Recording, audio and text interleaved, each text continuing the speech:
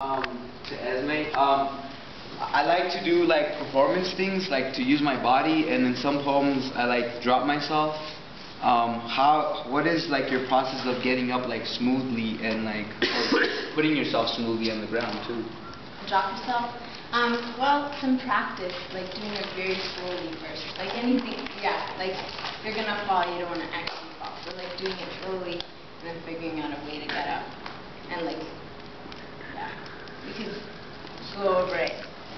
In general, for all you back, I don't know, to carry your back safely, anytime you get up off the floor, you should come up on your side instead of trying to come up this way. Also, coming up this way is more difficult for people to hear your voice if you are going to keep talking and come up.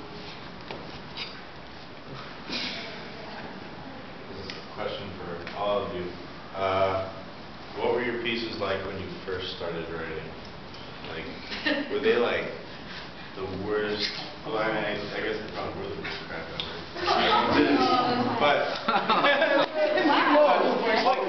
How much do you feel that you've improved and like since you began really writing poetry?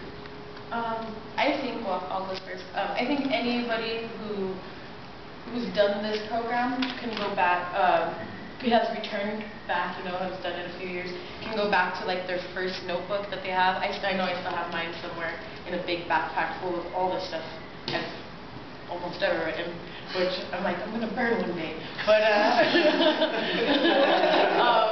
but if you go back, you can definitely see like how you grow every year, and definitely I think without this program or without any other like workshop type deals that I've done, I don't think I would have ever gotten even a tad better if I had just been doing it on my own. So I see it all the time, and I still write poems that suck and that I'll throw away or that I'll just like put deep back in the closet or something. Yeah, into the backpack.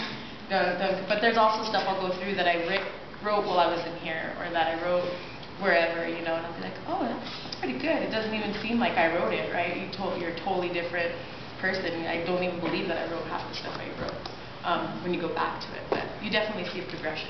Definitely. Yeah. That's why I wrote. I read that piece from the book. Because 2 years ago, you can see how cliche it really was, and I go back and read that shit and compare it to it right now, and I still feel like I could grow a lot. I'm in the presence of Damien, Esmé, Jazz, Joe. I still feel like I'm a student in most ways, and I still have a lot to learn.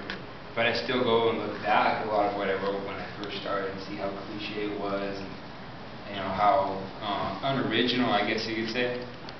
And so in these days, I just try to beat out everything I can, and just create inspiration in here and also everywhere else.